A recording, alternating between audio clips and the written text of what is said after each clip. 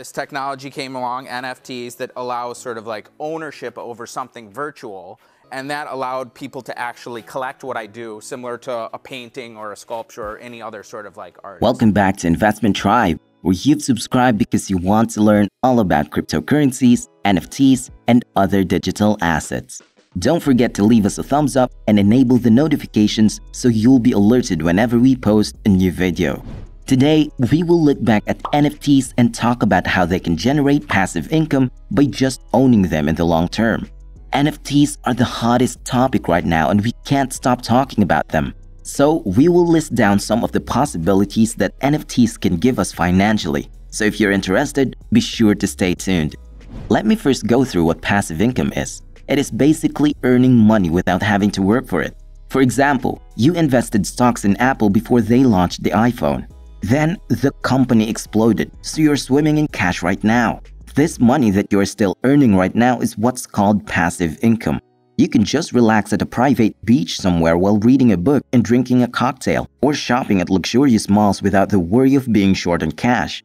I'm pretty sure all of us want that life. I mean, that's why we go to work every day and why we hustle, right? Well, NFTs might be your Apple stock of today. They might be your road to earning passive income. That's why it is best to study about them right now, because it might get very big someday and you don't want to be left out. If you haven't seen our video about NFT where I talked in full detail about what NFTs are, I recommend you check it out. But to summarize, NFTs or non-fungible tokens are unique tokens that cannot be duplicated or copied. They can be associated with digital assets like pieces of art, video game items, wearables, and so on. Some might think that the NFT is somehow modified to look like a piece of art, but it's not like that at all. These tokens are paired with basically an image URL on a site that hosts NFTs like OpenSea. They will say that the token directly represents that image, but they act more as an ID or a pointer on where to find the image. And since they point to a link, the actual image where a certain NFT was assigned can be modified. It's like when you change the design of your website, but the link remains unchanged. But again, NFTs can be much more than digital paintings of apes. They can replace house deeds, or car titles, or even websites. Now for the fun part, how can we possibly earn a passive income through NFTs? I will use an example to make it easier to understand. You know how YouTube pays its content creators through ads, right?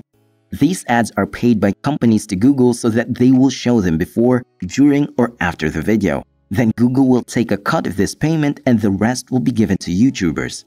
Now imagine if a famous YouTuber decides to make NFTs out of his videos and sell them to his fans. The deal is for every earnings that one video makes, 20% will go to the NFT holder. So for example, his video earned $100 in 1 month. Then $20 of it will go to the token holder, just like that.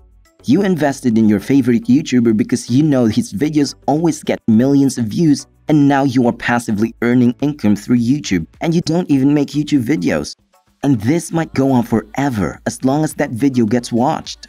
Of course, the deal might be anything. Why stop at 20%? They can offer 100% of all the revenue, or they can sell a bundle of videos for one price. The sky's the limit when it comes to these deals. So you can now see the core idea of NFTs. They are a digital representation of an asset that certainly adds value to it.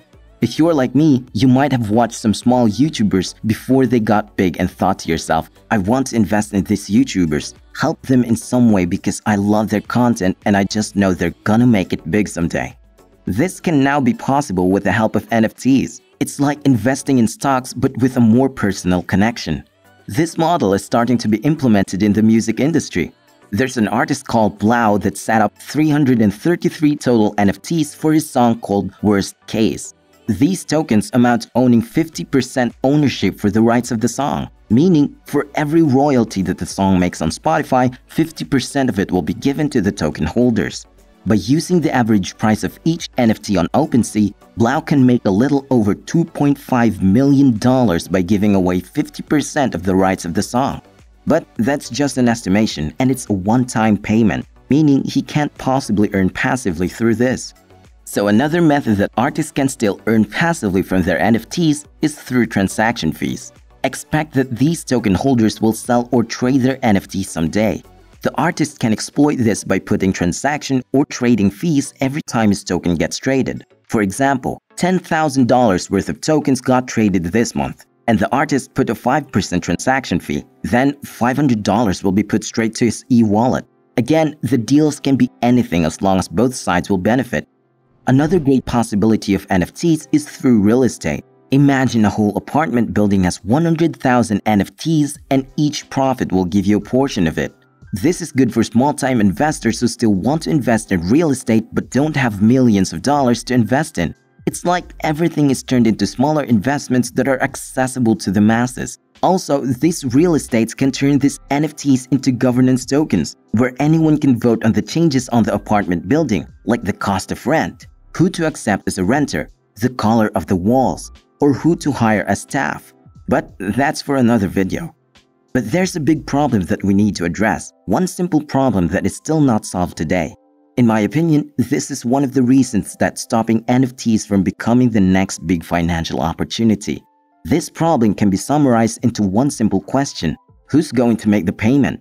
This process is not automized because clearly the blockchain won't be able to make the payments, meaning someone has to physically do it. For example, in a real estate scenario, for every earnings of the apartment building, someone, possibly the landlord, will deposit all of the money into the blockchain and then one by one distribute it to the token holders.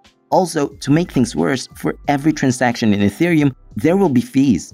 And so if you do it one by one, then the fees will pile up pretty quickly. This needs to be addressed right now because I can see that the companies in the future will sell their shares as NFTs too. And speaking of, I personally believe that this will also solve the problem of GameStop's naked short selling issues because NFTs on the blockchain can be tracked down. We can actually see who earned each share, where they were, how frequent they were moving, and who's really got diamond hands. I think this is a great place to stop now. This topic is very broad, so putting everything in one video is not ideal. Let me know in the comments what you want to know about NFTs and we'll make them. Well, that's all for now. This is Investment Tribe. See you again tomorrow. Keep in mind to like, share, and subscribe.